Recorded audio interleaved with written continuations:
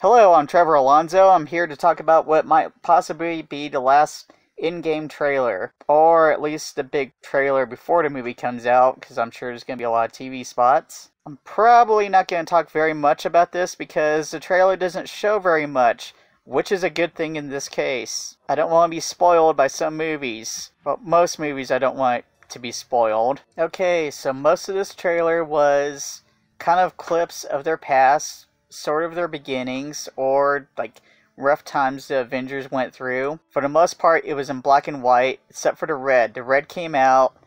We all kind of figured that red means death. We see slightly more of Hawkeye, and what we assume is him training his daughter how to shoot her bow and arrow. And there's a lot of speculation. Is she the next Hawkeye? Is she the next generation Hawkeye? There's also a huge speculation again, and I even think that he lost his entire family in the snap, which makes him become Rowan. We see more of the world that they're still missing people. I'm kind of wondering if Ant-Man came out of the quantum realm at the beginning of this movie, and it's sometime later and he's just now finding out the effects of everything. We do not see anything of Thanos. We know Thanos is going to be in it. We know it's going to be basically a Thanos movie, but we don't see any footage of Thanos, and so far we haven't seen any new footage of Thanos, which is alright, but I'm fine at this point because the movie's not giving away too much.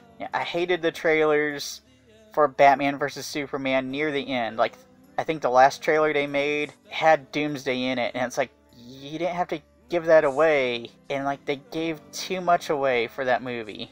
Yeah, I like the movie, I know some people don't, but I definitely hated when the trailers give too much away, or definitely give away, huge stuff like what might happen. I'm looking at you, Dark Phoenix. One thing that we really do see that's pretty cool is everyone has the same suit, and it's speculation that it's like the space suit, like they're going into space and they're all wearing like Avengers space suits. Maybe it is a space suit, maybe it's just we're all on one last mission, so this is going to be our suit. It looks cool.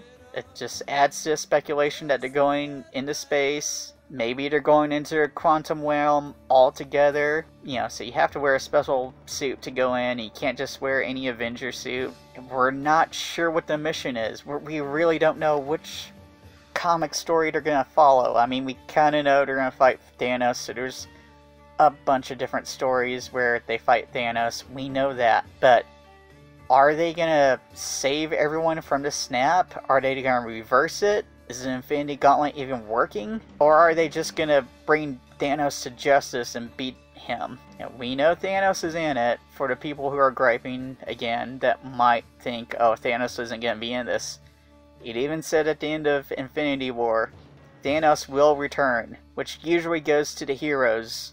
It usually says the Avengers will return in. I'm also surprised at the end of the trailer it doesn't say tickets are on sale, because we're coming close to that date. Maybe they're waiting until, the last week of March, or maybe they're waiting until right when April begins. I like that they showed Captain Marvel in this. Even though it's there for maybe like 5 seconds, 4 seconds, it's pretty cool. Overall, I like this trailer. I like the way they're advertising it. I'm glad they're not giving too much away. Sorry for those of you who don't like the way they're doing it and not showing any real action.